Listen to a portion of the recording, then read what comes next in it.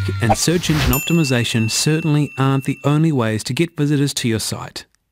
In this lesson, we will show you how to get traffic to your website using alternative methods. Successful affiliates usually make a point of diversifying their traffic sources. Relying too heavily on any one source of traffic leaves your business vulnerable to the whims of the search engines, or to dramatic shifts in pay-per-click costs.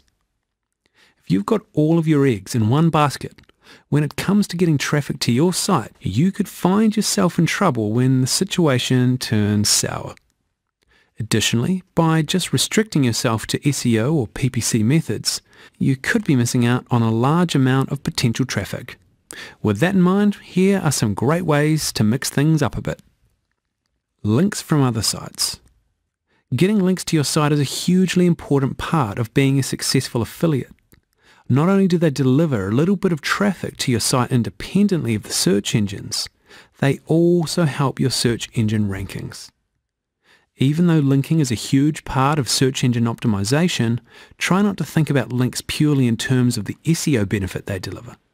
You may be able to get links from sites that rank low on PageRank or use nofollow tags to block the flow of PageRank, but which deliver a lot of high-quality traffic to your site.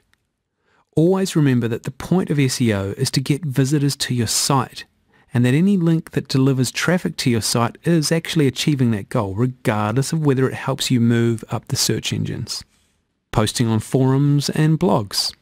Forums and blogs can be excellent places to promote your website, provided the promotion remains subtle and is part of other useful content that you've added to the conversation.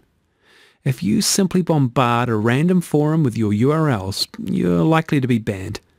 And similarly, if you post pointless comments as badly disguised self-promotion, your posts are likely to be deleted. The best method is to find a few high-traffic blogs and forums in your market and spend some time there reading and familiarizing yourself with the discussions. Start replying to posts with useful remarks so that you gradually build a reputation as a genuine and helpful contributor. And once you've established yourself as a valuable member, like the member in this example from our own forums, people will be much more interested in seeing what else you have to say on your own website, or in checking out the products you recommend in your signature. As already mentioned, don't dismiss forums and blogs simply because a link from them won't help your SEO.